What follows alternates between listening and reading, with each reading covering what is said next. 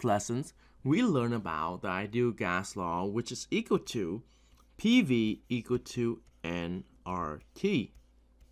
Now, based on the R constant, we can go back to the periodic table, and we are going to look at the one with mole, temperature, volume, and pressure. And the only one that has that values is the R constant equal to 0.08206 and is in the unit of liter times ATM, and that is being divided by mole and Kelvin. And based on the unit of the R constant, which is given to you on the back side of your periodic table, now we know that the unit for temperature must be in Kelvin, the unit for N must be in mole, which is the number of mole, and volume must be in liter, pressure must be in ATM. Okay? Well, today we are going to look at how is the ideal gas law relate to the density of the gas, as well as the molar mass of the gas. Now, if we find the molar mass of the sample, we can use the periodic table to determine the identity of the gas. So let's go back and look at this. We have two things, density and molar mass. Well, what do we know about density so far? Well, density is equal to mass over volume. And that's given to us on the back side of the periodic table as well. And then we also, right on top of it, we also know that given to us, mole is equal to mass divided by molar mass. And if you don't remember this right here. What is the conversion factor for molar mass? Molar mass is the number of mass in mass in gram divided by mole. And all we have to do is just bring this down and bring this up. And that's how you get mole equal to mass divided by molar mass. Now, if we look at all three of this equation, can we substitute in what we know? Well, first of all, this N can be substituted in here.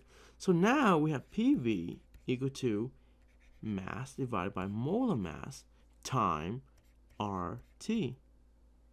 Well, the goal is to find the molar mass, right? So in this case, I'm going to bring this up and I'm going to bring this 2 down. Basic math right there. So now I have my molar mass equal to what? Well, if I bring that down, molar mass now is equal to mass times RT divided by, if we bring this 2 down, is equal to, if we bring this 2 down, we have PV on the bottom. And that's pretty much it. So can we substitute in anything else? Well, look at this. This mass and volume, what is that equal to? That is density right there. So this is equal to density. So let's rewrite this in terms of density. Now we're going to have density times RT divided by P. And that will give us molar mass. So know this equation and know how to manipulate the equation so that you can find the density of the substance or the molar mass of the substance using the ideal gas law. So let's apply a new equation with density to find the molar mass of a substance. And in this case, determine the molar mass for a sample of gas with a density of 2 grams per liter, and that has to be the right unit. It has to be in liter at 1 atm and 265 Kelvin. So let's plug this in. We have the density equal to 2, that's easy, and the R constant again is the same one, 0.08206, and multiply by the temperature, which is in this case 265 Kelvin, and divide by 1 atm, which is the pressure right there. Now let's plug this into our calculator, and what we have here is 43.49. And how do I know these are the unit of molar mass?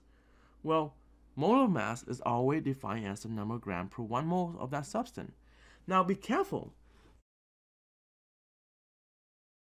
Why is that? Well, think about it. Are all the gas in this whole entire world exist on the periodic table? What about oxygen?